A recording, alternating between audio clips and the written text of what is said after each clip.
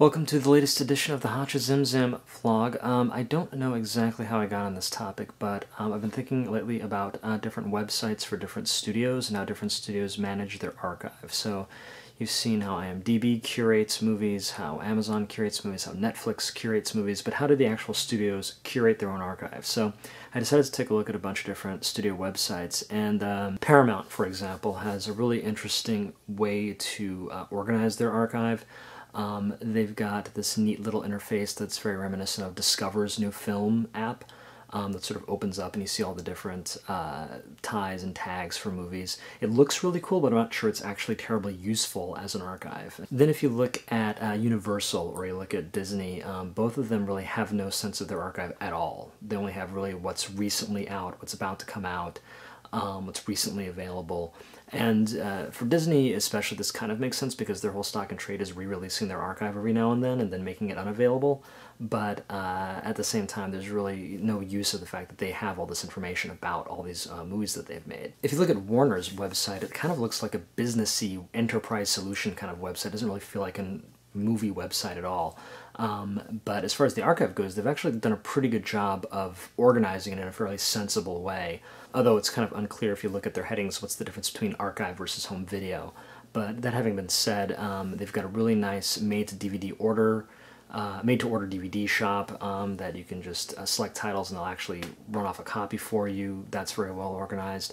The interface isn't great at all, but more than any of the other websites, they really seem to have a really good sense of what they've got in stock and how to make it available. They'll even let you print up posters from old movies, which I think is fantastic. A lot more studios should be doing stuff like that. Sony, again, kind of looks like a business website and not a real great sense of archive. The Sony Pictures Classics website looks a little bit better and kind of has a better presentation.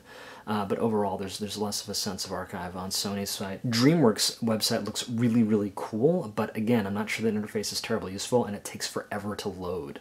And again, it doesn't go back very far, and I wonder if part of that is they got bought out at some point, so that, I don't know if that means that their archive is not their own anymore and they can't put it on the website. In any case, it's not very well organized. The DreamWorks Animation website, on the other hand, which is a completely different website, is pretty comprehensive. And part of that is there's just not that many titles for them to keep track of. That having been said, it's not very sortable, but again, there's not that many titles to sort, so maybe that's the issue there. Interestingly enough, I expected to find a similar situation with Lionsgate and Summit, two smaller studios with less of a back catalog to keep track of, figuring maybe if there's less to keep track of, they might have actually done a better job of it because it's more manageable. But that's not the case. If you look at the Lionsgate website, it's just horrible.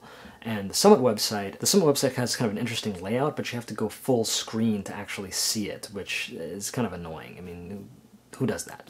So while I understand the need for keeping current, I mean, most of these studio websites are not archive websites. That wasn't what they were designed to be. They're designed to sell. They're designed for the press, but they're not really designed to be an archive. That having been said, I think there's a great content strategy opportunity they're missing out on because who knows more about their content than they do? They're kind of outsourcing their content strategy, if you will, to Amazon and Netflix and IMDb and Wikipedia.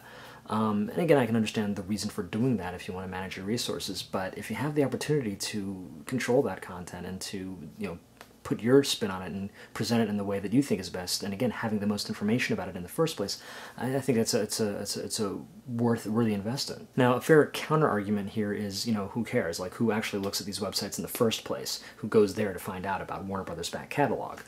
It's a fair point, although I'd give two counterpoints to that. One would be that if you look at the selection for, say, Netflix streaming, or for what Blockbuster used to have, or for what's going to be on a particular cable provider, it's all going to come down to partnerships with studios.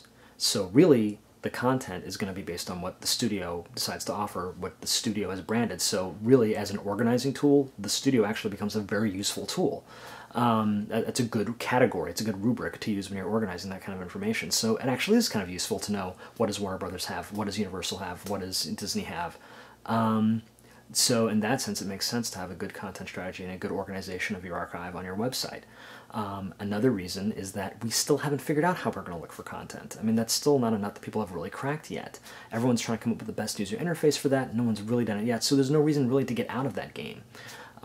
So I think it really would be a worthy endeavor for studios to really take charge of that and have fantastic interfaces and fantastic cataloging of their own archives, because that's what you have to sell, and there's no reason to not to make that as pretty and as presentable and as accessible as possible. Anyway, that's all for now. Have a happy new year, and we'll see you next time. Motherfucker, I'm trying to watch The Lost Boys, you know?